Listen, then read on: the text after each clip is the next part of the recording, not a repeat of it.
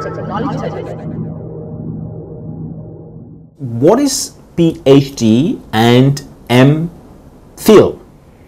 Now, PhD is a doctoral degree, specifically called a Doctor of Philosophy degree. This is misleading because PhD holders are not necessarily philosophers unless they earn their degree in philosophy.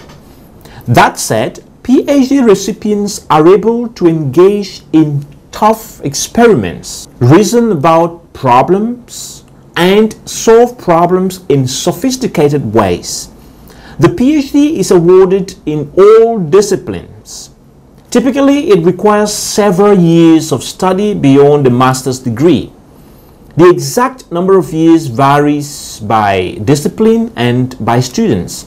Some students complete in 4 years and others take up to 8 years or even more of study depending on their field, the student's research topic, and the student's skills.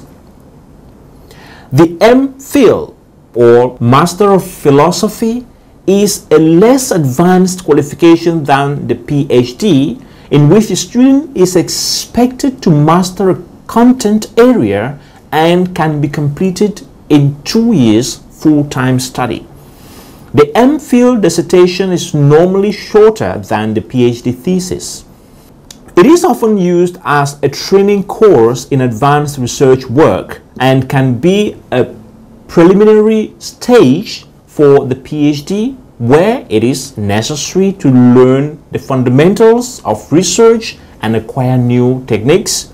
Although more and more, the newly introduced Masters of Research is being used for this purpose. The Mphil is also a legitimate higher degree qualification in its own right.